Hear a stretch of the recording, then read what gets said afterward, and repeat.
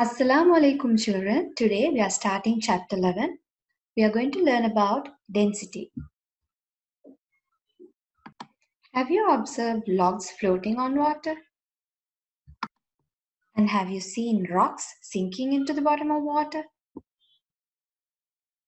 Have you observed that balloons filled with helium will float away up into the atmosphere while balloons filled with oxygen will stay closer to the ground and sink? And have you observed when you mix oil into water, it will separate into two layers and oil will float on top of water. Well, one of the reasons for this is because oil and water do not mix, they are immiscible. So when you add oil into water, eventually it will separate into two layers and oil will always float on top of water. You will never observe water floating on top of oil. Well, the reason for all of these occurrences is a property called density. Density is a physical property, which means a property which can be quantitatively measured. If you observe the different kinds of objects around you, they have two things in common: mass and volume. Mass is the measure of amount of matter in an object. Greater the mass, greater the amount of matter. And volume is a measure of the space occupied by an object. Now let's look at the units of measuring mass and volume. The units of measuring mass are grams and kilograms, and the standard international unit of measuring mass is kilograms. The units of measuring volume are cubic centimeters and cubic meters, and the standard international unit of measuring volume is cubic meters. Now let's look at figure 11.1. There are three pictures: a glass of water, a picture of a well, and a picture of a reservoir. And if you look at the volumes of water in each of these, it is different. If you take the volume of water found in glass, it's quite small, whereas the volume of water found in the reservoir, it's quite large. When there's a large volume of water, the mass of it is also large. Therefore, the mass of water in the reservoir is quite larger than the mass of water in the glass. So you will understand that different substances will have different volumes and different masses. Okay children, now let's do an activity to find the relationship between mass and volume. Activity 11.1. In order to do this activity, we need measuring cylinders of different capacities. We need a measuring cylinder of 100 milliliters capacity, 250 milliliter capacity, and 500 milliliter capacity. And we need a 500 milliliters beaker, a triple beam balance, which is an instrument that is used to measure the mass precisely, and water. So, step of this experiment is to adjust the triple beam balance to its zero mark before we do any measurement. The second step is to measure the mass of the cleaned and dried 500 milliliter beaker using this balance. Once we measure the mass of this empty beaker, we fill it up with water. First, we measure 100 milliliters of water from a measuring cylinder and then fill the beaker with water and measure the mass of the beaker with water. And then we measure the mass of 250 milliliters and 500 milliliters of water separately using the same beaker. And finally, we record all our readings in order to do some calculations. In this activity, we measure the volume of water by milliliters. So you need to understand the relationship between milliliters and cubic centimeters because we will be recording our readings in cubic centimeters. 1 milliliter equals to 1 cubic centimeter. Therefore, the readings of volumes of water that we got in milliliters has to be recorded in cubic centimeters. Right. Now, the very first step of recording our readings is to record the mass of the empty beaker. The mass of the empty beaker is 250 grams.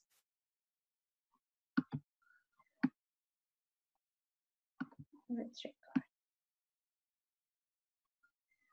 Right. Now we need to tabulate our readings. We need to form a table. The first column is volume of water, mass. The second column is mass of beaker with water, and then the third column is mass of water, and the final column is the ratio between mass of water and volume. Right. Now first, let's record the volume of water and the mass of beakers with water. Once the readings are recorded, we need to find the mass of water for each volume of water. You can see the readings are recorded in the table. The mass of beaker with 100 milliliters of water or 100 cubic centimeters of water is 350 grams. The mass of beaker with 250 cubic centimeters of water is 500 grams, and the mass of beaker with 500 cubic centimeters of water was measured as 750 grams. Right. Now from these readings, we need to find the mass of water. Now let's do the calculations to find the mass of water for each volume of water. In order to calculate the mass of water for each volume of water, you need to subtract the mass of empty beaker from the mass of beaker with water. Now let me do an example for you. Now the mass of the empty beaker is 250 grams.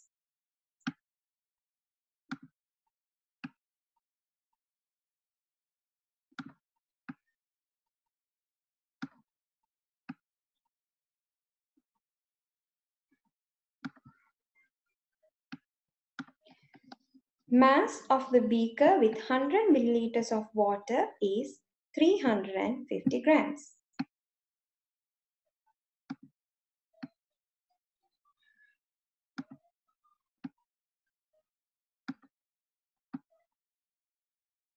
So when we subtract 250 grams from 350 grams, we end up with 100 grams, which is the mass of water of volume 100 milliliters.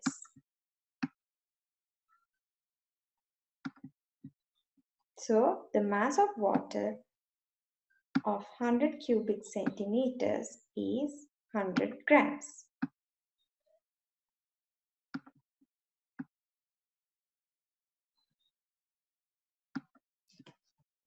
We have to do these calculations to these two volumes as well. And then we need to fill up the table. Once the calculations are done, these are the results we obtain.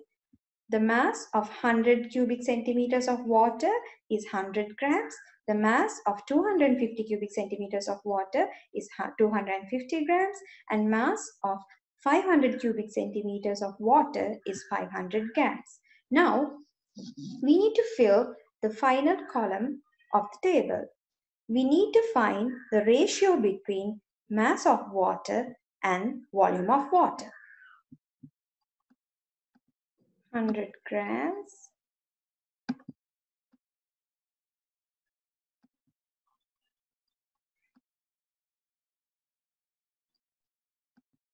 divided by 100 cubic centimeters.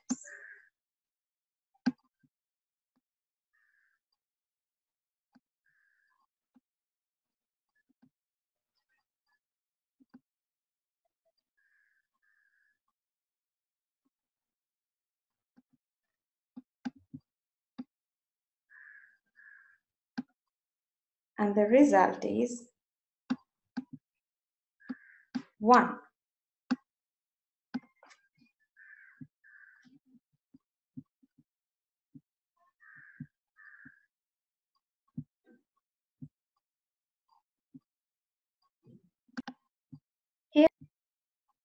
Here are the final results of the calculation. So you can see in all three instances, the ratio between mass of water and volume is 1 and the unit is grams per cubic centimeter. Since we measured the mass in grams and the volume in cubic centimeters, when we divide mass by volume, we end up with the unit grams per cubic centimeter.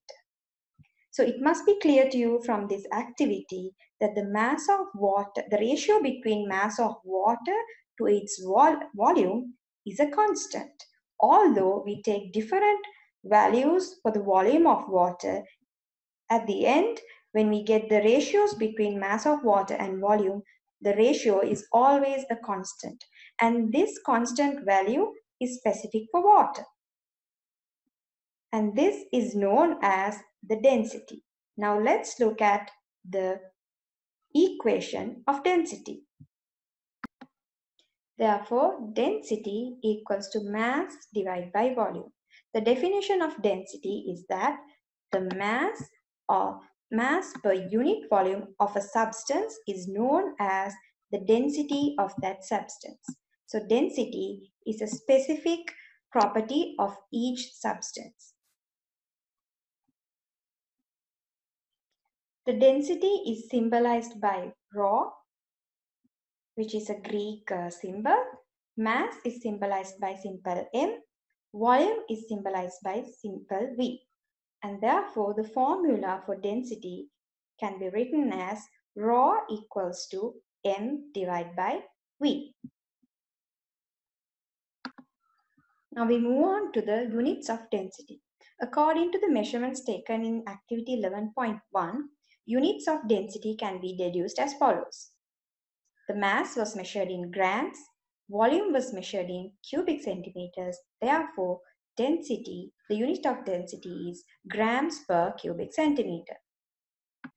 But according to standard international units, mass is measured in kilograms and volume is measured in cubic meters. Therefore, the standard unit for density is kilograms per cubic meter.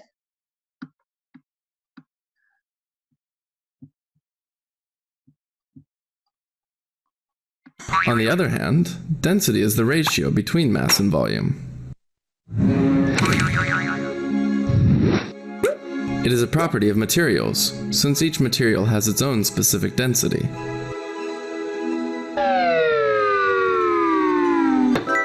Therefore, different objects made of the same material always have the same density, regardless of their mass and volume.